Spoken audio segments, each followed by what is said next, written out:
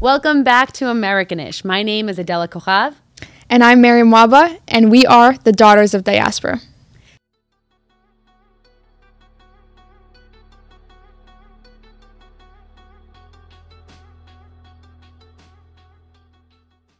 So, Mariam, let's dive right into this. There's been a lot of news coming out of Ukraine, and what I've been seeing all over while I'm talking to friends is, well, what about all the other wars that haven't gotten this kind of attention? Why suddenly is Ukraine the center of the focus? Why aren't we talking about what's happening everywhere else around the world? And I understand that there's a word for this called whataboutism. So what is whataboutism? Okay, so whataboutism is exactly how it sounds. It's when somebody brings up a concern, an issue, a topic, and one's response is, what about, et cetera, et cetera, et cetera. And the term was actually coined in 2008 in an Economist article by this guy who used to interact with the Soviet Union, Soviet ambassadors, Soviet officials, and he coined that term after any time he'd have an official meeting with Soviet leadership and they'd bring up concerns about censorship, about any of the horrible things that the Soviet Union was doing. The Soviet leadership would turn around and say, well, what about this? What about slavery? What about etc.? And insert bad thing here. And it's a logical fallacy because it dismisses the point of focus and aims to point out the hypocrisy in a person. So that's whataboutism in a nutshell. Yeah, that makes sense. It's deflecting. It's, if we talk about relationships, it's a way of making you think that your issue isn't even important enough because there's so much other baggage. But it's like we're talking about this now. And I've seen whataboutism take a lot of different routes. Now I see it in two ways. Number one, there's the basic whataboutism where it's I want to talk about a certain issue and you're bringing up a completely unrelated issue. And it manifests in either riding the coattails and hijacking a cause or in squashing down a cause to talk about something else. And this is something I'm seeing specifically with what's happening in Ukraine. You're seeing it on both sides. On one side, you're seeing people say, oh, look at Ukrainian suffering, look at this Ukrainian war. And then they say, and also look at and bring in a completely different conflict. I don't know if you've seen Gigi Hadid's post a couple of weeks ago when she was talking about how she was going to donate her proceeds from Vogue to help the Ukrainian people, which of course is super topical and it's what we're doing in the moment. And then she inserted, and the Palestinian people. And it's not the first time that I've seen this done, especially with those causes, where suddenly we're focusing on one cause. You saw this with BLM, where suddenly there's Palestinian flags being flown, or, we're all guilty of trying to relate to a cause. But there's a difference between relating to a cause and using a cause to further your own.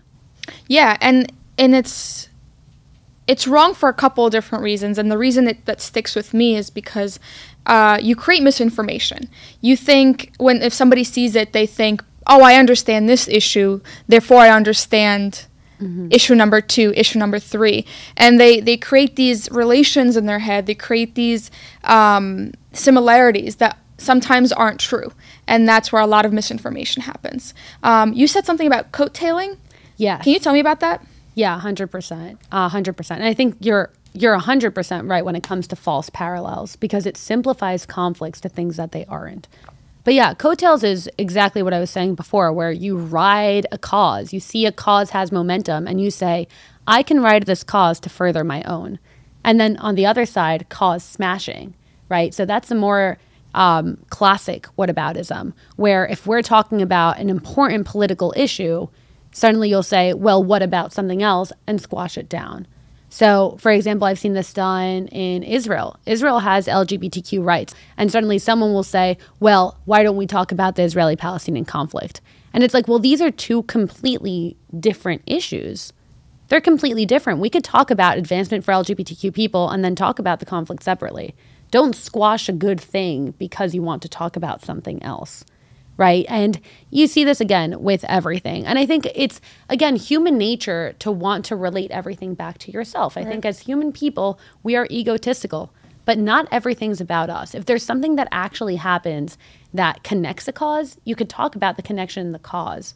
But using the coattails to further your own, I think it's almost like disingenuous. And in and of itself, it's hypocritical. Yeah. So it seems like whataboutism essentially is deflection and pointing out hypocrisy instead of understanding one's argument.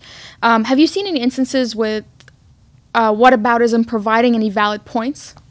Yeah, so I'd say one that I've seen is Ukrainian refugees, right? You're hearing about Ukrainian refugees being taken in by other countries and having to flee war.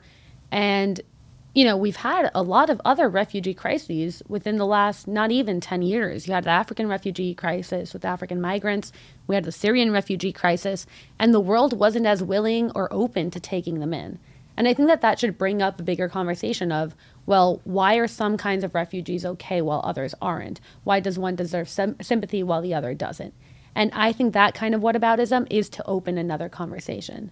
So I think that whataboutism, when it's used as an argument, is wrong because it is deflection.